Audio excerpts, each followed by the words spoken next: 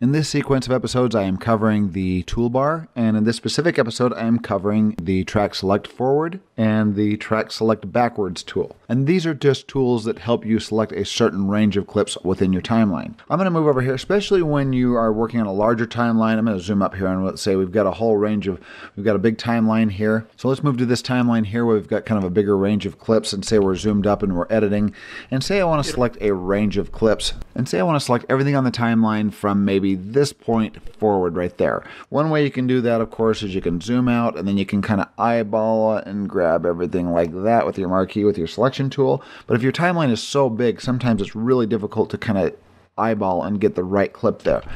So what we can do is, first of all, I'm going to deselect. To deselect all my clips, you can do Control Shift A. Think of Control A or Command A as a select all tool. So if you do Command Shift A or Control Shift A, that is almost like the Shift key acts as a modifier to reverse it and deselect everything. So if we have a couple clips selected, Control or Command Shift A deselects everything on the timeline. Sometimes it's really important if you're trying to perform functions to a certain clip and you don't know which one on the timeline is selected, you can perform a quick Control Shift A or Command Shift A and it deselects.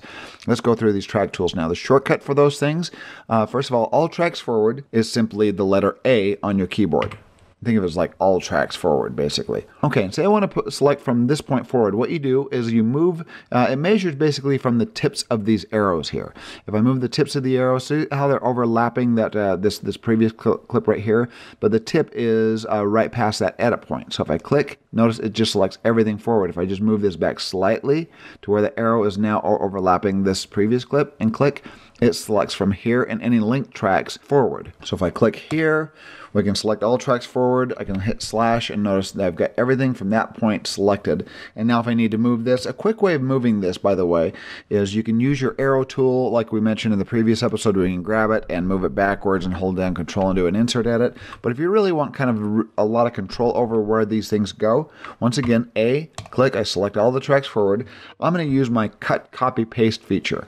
Control or Command X, C, and V is cut, copy, paste, just like in a word processor. So now if I hit Control X, watch what happens. It just cut all that information that I just selected right there, but now it's waiting in a paste queue saying, where do you want to paste this now that you've cut it? So I'm going to zoom up. I'm going to hit my arrow tool, V, and I'm going to zoom up, and let's say I want to stick it. I'm going to hit arrow up and jump to the point.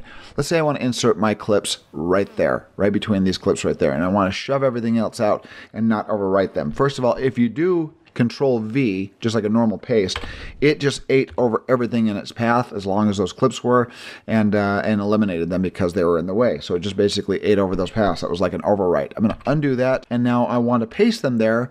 Quick little shortcut here. Instead of Control V, if you use your modifier key, Control Shift and hit V, it inserts it in the middle and shoves everything else out. So that's basically an insert and an edit. A Control V is an overwrite paste. Control Shift V, as in Victor, is an insert paste. So I'm going to undo that, undo again, and that is basically your track select forward tool. Next one I'm going to cover here is this track select backward tool. We've got this track select forward tool, and now kind of the reverse. If you want to select everything before this clip, let's say like right here and backwards. I want to select everything before that. All I have to do is hit the shortcut. The shortcut for the forward tool was A, and the shortcut for the backward tool is Shift A. Just hold down Shift, hit A, and it does all tracks backward. So if I want to select from here, once again from the point of this little first arrow there forward, you just simply click and it selects all tracks forward. You don't have to get it right on the edge there. You can kind of move it wherever. Just hover it right over here, click, and it selects everything backwards. And then once again, if you want to move this, one thing I didn't cover with the all tracks forward function, once you select, you can move your mouse over this with the same tool selected, and you grab and just start immediately moving.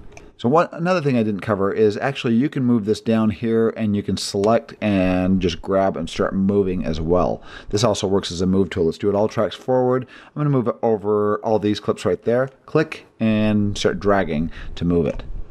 So So it's like a click and drag sort of thing. One more function with these tools here is modifying these while you've got the tool selected. I'm going to go to scene 9 here. I've got some tracks that are on top here. I've got an audio track that's down here on the second audio track and some video clips up on the second video track. Watch what happens as I click here and go all tracks forward.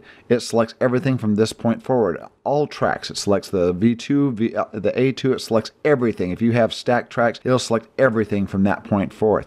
Now watch what happens with my modifier key. While I've got my all tracks forward key selected, if I hold down shift, and I'm holding it down right now, notice it turns to a single arrow.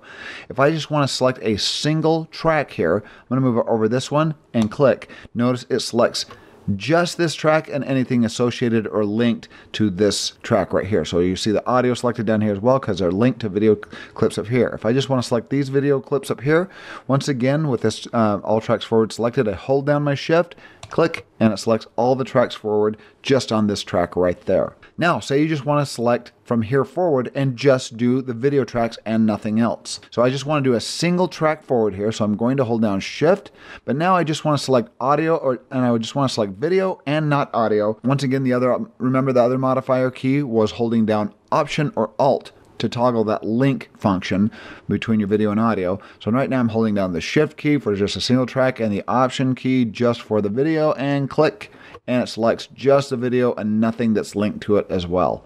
And same with audio here. So I just want to select my audio forward. I'm going to hold down shift, single track, and I don't want to select the video that's linked to my audio. Hold down option as well. So right now I'm holding down shift and option or alt and click. And that's all tracks forward, and that's that full single track forward. And it works exactly the same on the select tracks backward tool. Once you've selected that, you can hold down shift and it does a single track, and option and shift will select everything without the associated linked tracks. So if you have any questions, post it. In the next episode, I'm going to be going through the ripple and the roll tools on the toolbar.